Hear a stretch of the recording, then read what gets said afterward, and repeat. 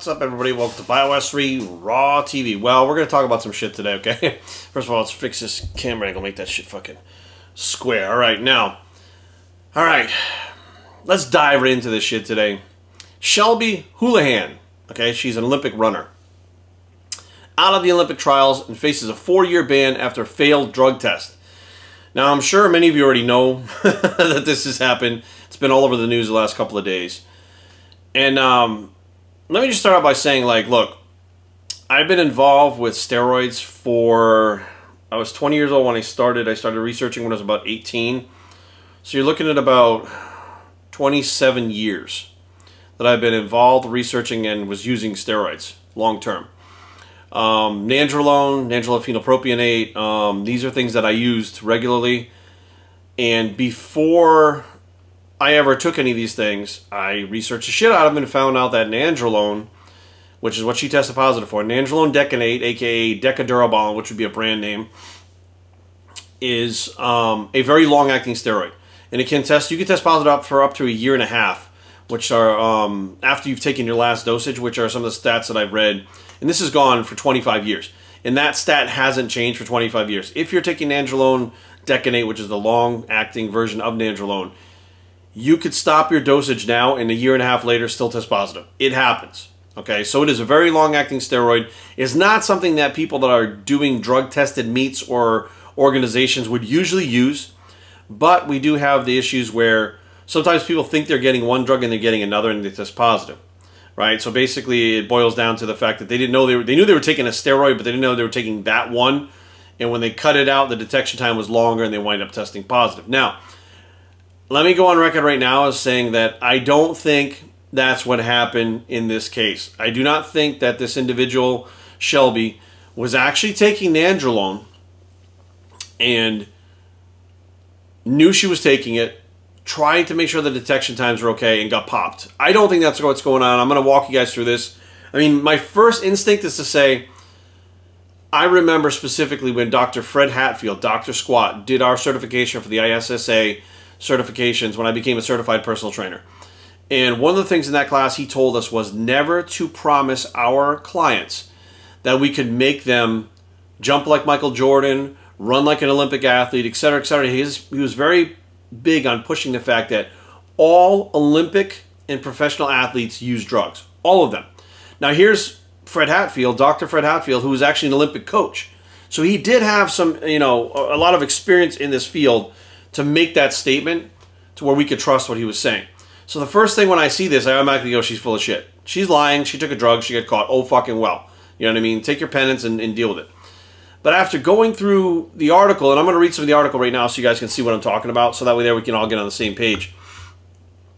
Now, Shelby Houlihan, the American record holder in the 1,500 and 5,000 meters, is facing a 4-year ban from competition after failing a drug test. She will not run in the U.S. Olympic track and field trials.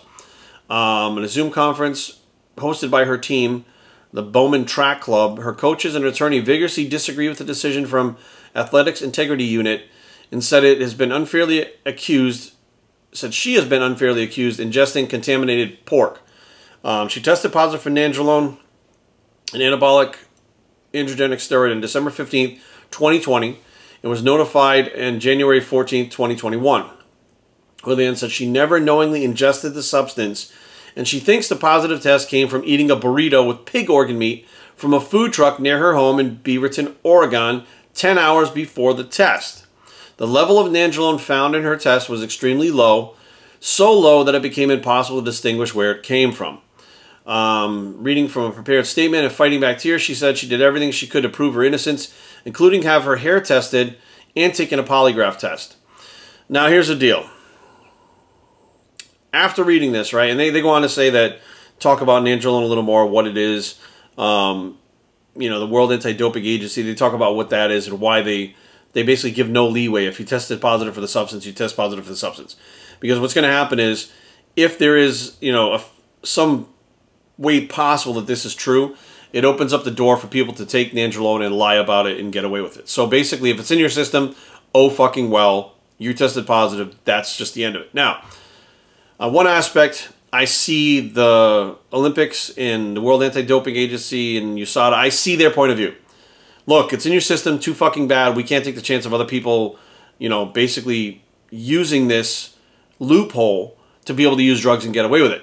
I also see her point of view where she says, well, I didn't do anything. I ate a fucking pork sandwich. Like, I didn't do it. So why should I be, you know, why should I get fucked for it? I didn't do anything wrong. Like, that doesn't make any sense. So she's trying to argue her point, which the rule is, if something's in your system, you fucking test positive, oh well. Now here's where I kind of want to step further.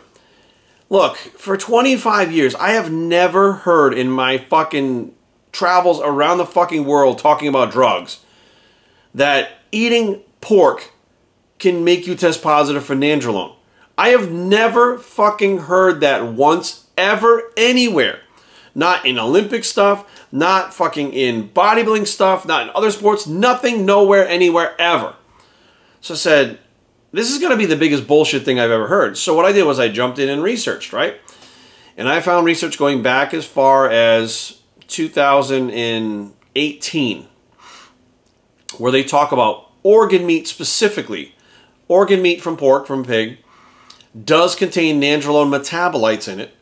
In ingesting that organ meat, you'll have the metabolites, but not the active form of nandrolone. So therefore, you'll test positive for having the metabolites, but never have any of the effects that come along with if you injected nandrolone. Interesting, right? I did some more research, and I found a lot of stuff about clenbuterol and beef. There were cows that were given clenbuterol, which apparently makes them leaner and bigger, and this was not illegal at the time, and people started testing positive for clenbuterol when they were eating this beef. They tested the meat, they found it in the meat, they found out that it was the metabolites and not the active components of clenbuterol. So this happens, right? Because I was thinking to myself, if you ate the organ meat, nandrolone is not orally active. You can't just squirt Deca in your mouth and have the results that you would if you injected it. So how the fuck does this work? No, because just because you're ingesting it and it winds up in your blood in a test doesn't mean you're getting the active metabolites and you're actually getting the effect from the drug. Okay, now all that being said, there is proof going back 20-something years now that if you have organ meat in your diet and you get tested, you could test positive for nandrolone. My question is this. You're an Olympic athlete. You're at the highest level athletics outside of pro. You're one of the best in the world. You're going to compete to try to be the best in the world. Why the fuck are you eating a burrito off the back of a fucking truck? What the fuck? Time out. I can tell you one thing right now. All those high-level athletes, Tom Brady's one specifically that really talks about it, are so particular with their food and the things that they fucking eat because they were trying to make those machines that are their bodies be the most efficient, most effective, most power output, energy output, everything that can possibly come from a human body. Why the fuck are you eating some random organ meat bullshit off the back of a truck? Right? Makes no sense. Because I felt like eating it? Well, you're going to pay the fucking price. Just like everything else that takes place through your life has to be structured and weighed out and put perfectly to make sure that you're the best on that day, the fucking food you eat also goes with that.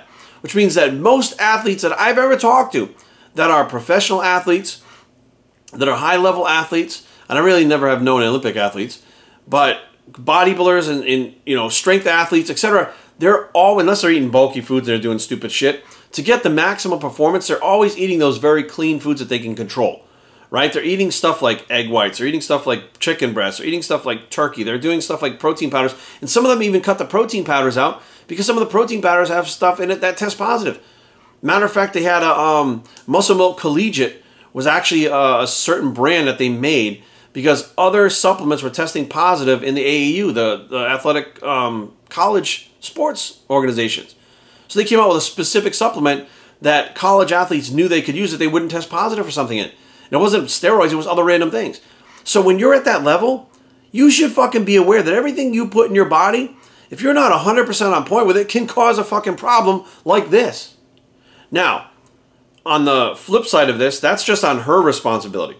She should fucking know better and should stick to the fucking things that she knows are what she should be doing. Now, look, some people are like, Jerry, IFYM, fuck off. This is the Olympics. You're trying to be the best fucking athlete in the world. If you think you're eating off the back of fucking food trucks is helping you get to your goal, you're fucked in the head, okay? That's not fucking reality.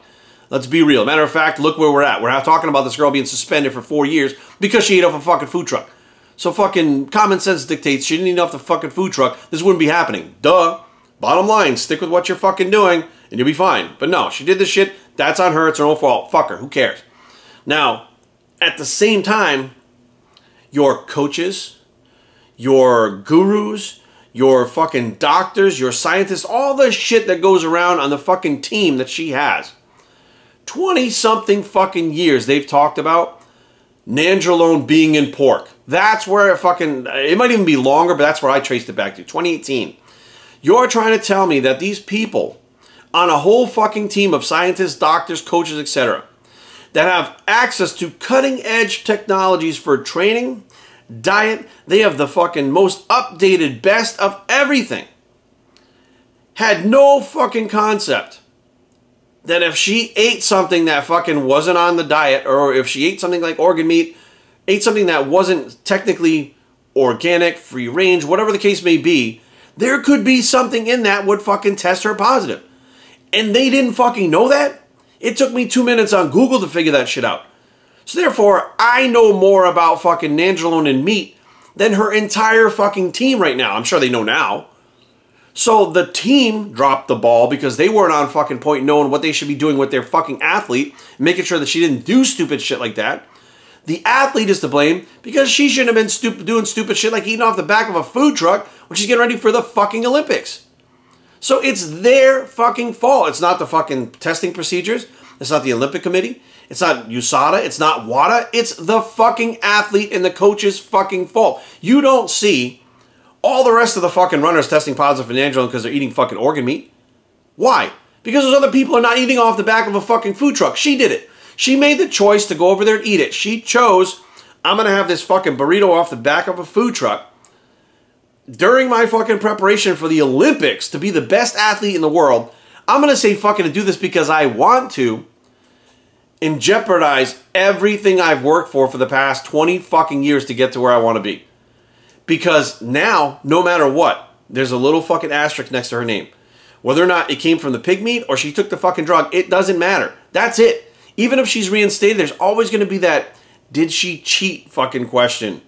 Did she fucking test positive? Is she a liar? Was she full of shit? That's always going to be there because she wanted to eat a fucking burrito from a fucking food truck. I keep saying that because think of how fucking stupid that sounds.